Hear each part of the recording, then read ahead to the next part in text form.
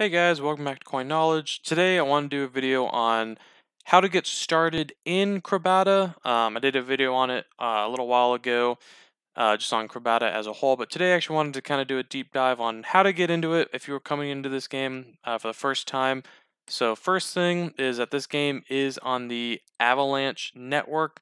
So if you have your MetaMask set up on your computer and you have your wallet set up, you just want to make sure that you're on the Avalanche mainnet C chain right here. So that's the first thing, and you're going to need Avalanche in your wallet to cover gas transactions and to get the tokens that you're going to need for this game. So first thing, we're just on the main website. We've been here before. I'll just hit play and game. And Crabada, what it is that it's a play to earn idle game, meaning that you play the game, but really you're just on idle a lot. You don't really actively go in there and control your crabs and what they do. Not yet. The battle game is coming in May, but that's for another video. But first thing you want to do is once you're in the home page, you want to go to marketplace. You want to get your hands on a crab, and I can show you here. If we go to manage teams, you don't need a full team, so yeah, I don't have any right now on this account. But teams of crabs are made of three crabs.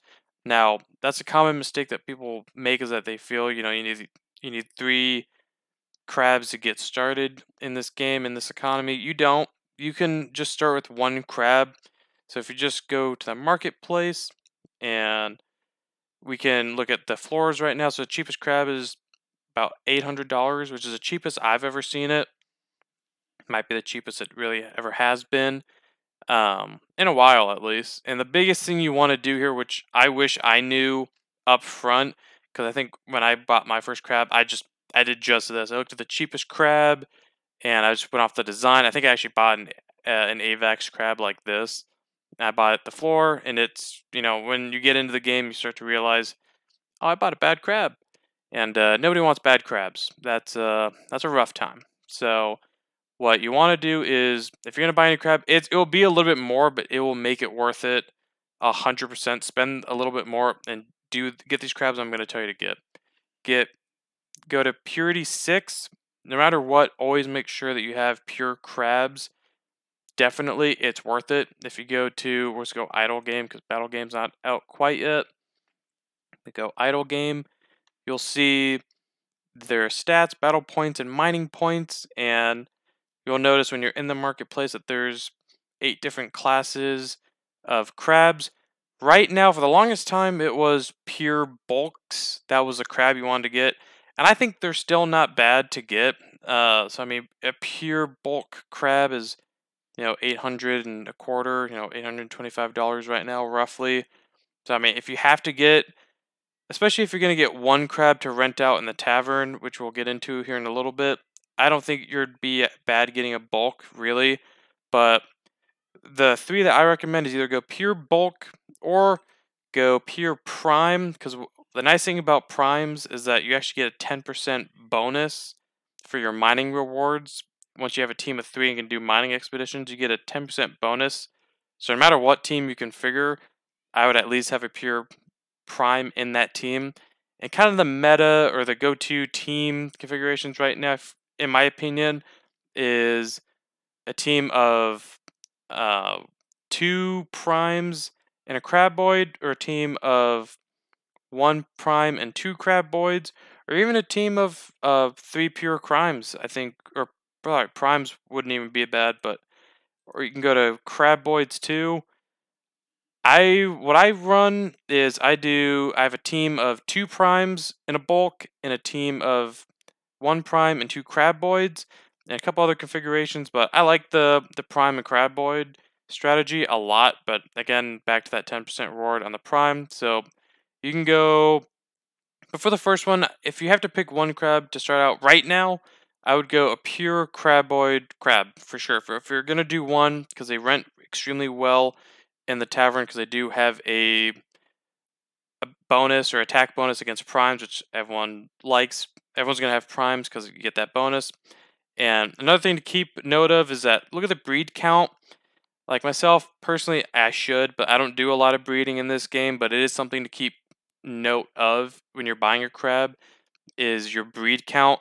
So like this one has a 4 breed count. Crabs can get bred up to 5 times. If you ever have plans, for 2 reasons you want to look at it. If you have plans on breeding in the future, it gets really expensive, really past 2 or 3 breed counts. So 4 is just, it makes no sense right now, unless you introduce something later. And also for resale, if I'm looking between these two crabs, I'm not going to buy the 4 breed count. I don't think I would ever buy a 4 breed count right now.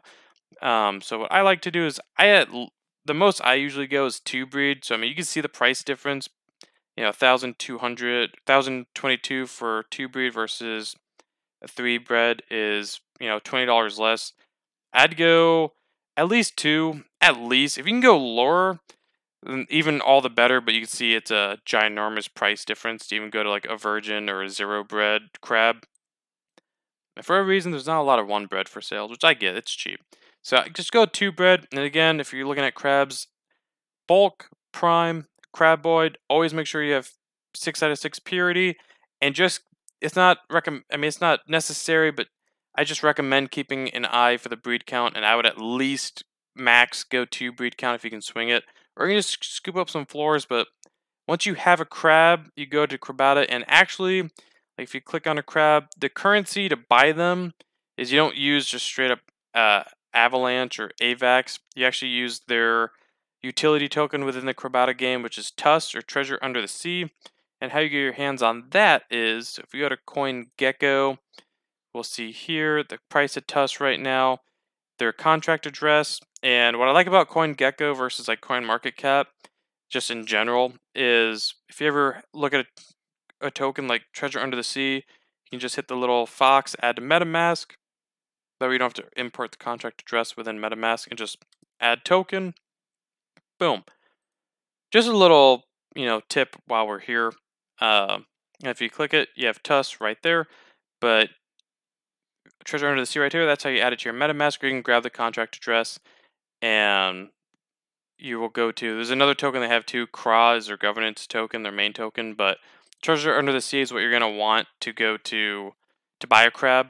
We'll see right here, we'll just go 18,500 Tusk, and you go to Trader Joe, is Avalanche's main DEX, and where you're actually going to be buying these tokens. You can buy them with Avalanche, and what's nice is that they're already in Trader Joe, you don't have to put in a contract address. You can go Tusk, or you can go CRA, but for right now we're going to go Tusk.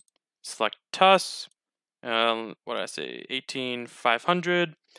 And I don't have any Avalanche, so it's not going to let me. But you just put 18,500 Tusk here, approve Tusk, and then swap it for your Avalanche. You have the Tusk go into your wallet.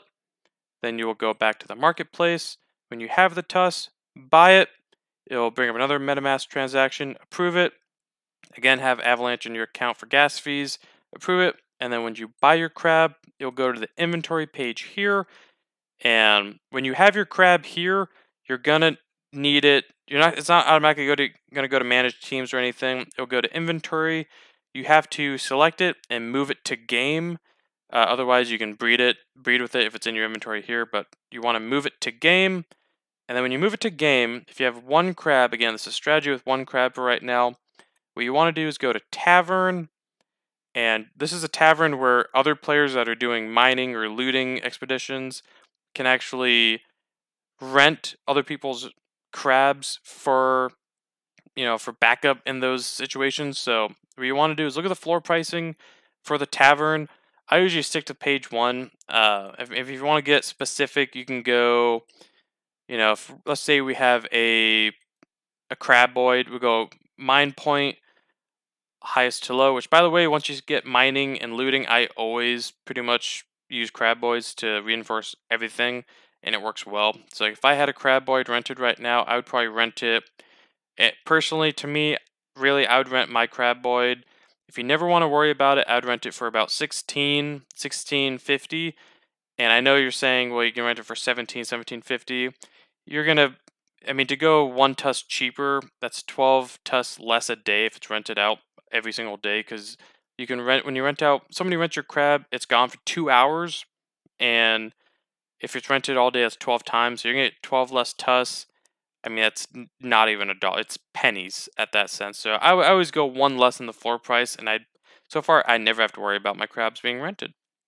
So look at the floor price here if you're going to rent out your one crab, and then you hit rent it out. Your crabs will be here, and you can just select one, hit rent, set your price, click it, and it'll be rented. And then to see if it's rented, uh, in the same page, it'll give someone's contact address and say rented, and give the amount of time until it's not rented. Or you can go to manage teams, and I believe it shows up here as well. And a little bit more on the tavern is, if you go here, yeah, so lending, hiring mercenary crabs via the tavern. So again, when people are doing their battles, you can hire tuss or you can hire a crab costing tuss. Again, that treasure under sea token. That's what you kind of use for everything in this game. And the tavern does charge a 10% fee, and you cannot hire crab. Like if you had one crab, you can't hire two more to make a team of three. It doesn't work like that. You have to buy a team of three for right now, and it could change in the future. So, and then if you do decide to make the investment and get 3 teams of crabs, you can go to explore. And what I do is I mine, and the standard mine time is 4 hours. So you go to manage team, have your 3 crabs. Once you move them from inventory to game, make a team of 3 crabs. And if you have, like, for example, like 2 craboids and a prime, your team will be craboid, or vice versa, it'd be prime. It's just the two out of the majority class of crabs. If you have 2 majority, that's what that team will be. And when you have your teams, just hit start mining expedition. You'll see your team, select it, hit it, and go. Or you can loot as well. You can see all the different mines out there. You can select to loot them. Loot missions take 2 hours. So you can do it twice as fast if you want to do mines. And we'll look at the potential earnings of that. So mining expeditions, if you play moderately, which is 3 times a day, again every 4 hours, so just 3 times a day. If you win 50% of the time, these are the rewards you're getting, and you can put it like we can look at Tuss right here and go to treasure under the sea. So $34 a day if you're playing mildly. And we'll look at craw, and we'll kind of just add these up right here. So about $40 a day if you're playing mildly. A lot of people don't. I usually try to get five mines in a day. I don't do the 6. I wish I did. It's just I like my sleep a lot. And not looted, if you win 100% of the time, or if you reinforce and you win your battles 100% of the time, kind of difficult to do, but it is doable. I know guys who do it. So you'd get about a third more in rewards. And looting missions, it just again gives the same payouts right there. And these are kind of the different things you can do in the game. In the idle game, again, teams of crab through Crabada, and you earn tuss. And when you do expeditions and mining expeditions, you can get craw token back as well. So mining party, you send them out, they go and mine, and you can see this would be rewards without the 10% bonus if you have, again, a prime. If you win, and then looting mission, just vice versa. Somebody's looting you, you could be the person looting someone as well. And the different reward rates of looting. And again, whenever you're in the battle, you can go to the tavern and rent reinforcements. The battle game that's coming out, but that's a video for the future. But yeah, either way, and it will always show your balance here. And when you start Crabada, you have a max team of 3, so 9 crabs total. But I don't believe there is a max of crabs you can own just in general. So if you have 3 teams, I believe you can keep buying crabs and renting them in the tavern. I don't think there's a max on that. But yeah, guys, that is Crabada and how to get started. And again, just my general opinions on what crabs that I would be recommending right now. And again, the meta always changes, so it could change in the future. But for right now, definitely hands down primes, craboids, with bulk being close third. And make sure you have 6 out of 6 purity, pure crabs. And just a tip that I like to do is I like to at least make it max 2 breed counts and look at the pricing. And yeah, that's just a general overview on how to get started into Crabada, and then once you have those tokens you earn, again, you could sell them on Trader Joe for profits, get some ROI back. But yeah, guys, that's just a how to get started in Crabada video. Gonna do more videos on Crabada. People seem to like it in the last video. But anyways, if this helped you out, let me know in the comments below. And if you can like the video, share, subscribe, and I will catch you in the next one. All right, see you guys.